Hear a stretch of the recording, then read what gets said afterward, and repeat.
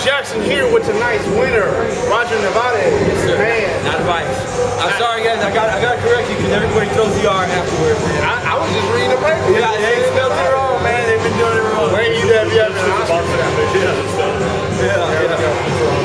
Man, you took on Larry Hopkins. Yeah.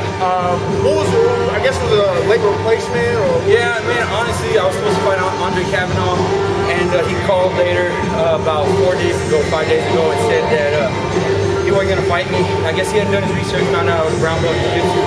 And as you saw, man, I consider myself more of a jiu-jitsu fighter, a progressing stand-up guy.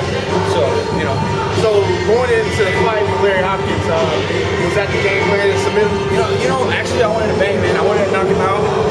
We didn't get a chance to warm up. As you can see, my rap is like shit. I mean, this one's good, this one was messed up.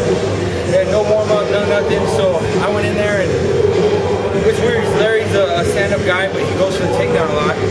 He went for a weird kick on me. I threw him down, and then I messed up, man. I slipped off, but I took the opportunity myself. Yeah, it seemed like during one of the scrambles, he kind of took it back from maybe a split second. Yeah, you're like, ah. Like, yeah. Like I said, man, my adrenaline. I'm one of those guys that I like to get a good warm up, get a good sweat going, and then calm down for about 15 minutes before I fight.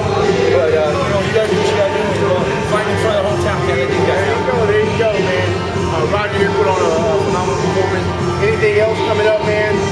Yeah, actually, I'm gonna be fighting here in Robstown, just about 20 minutes outside of Corpus, for Rock's Blood, Guts and Glory. It's their first event, but they've got a lot of local fighters. Hector Munoz is gonna fight, Rob Villegas, Jimmy Flick, y'all saw tonight. So we're gonna have a lot of good fighters on that card. That's the next thing, and then after that I might take a couple months off, because that'll be my third fight. I'm gonna do 4 fights this year. Okay. Man, it's coming real quick. Yeah. I got about 2 weeks of drinking and eating like I want, and then it's back to, this is my first fight at 190, and I'm going to 185 for the next one. That's my division. I'm gonna see that. Congratulations. Thanks a lot, Mike. Appreciate it.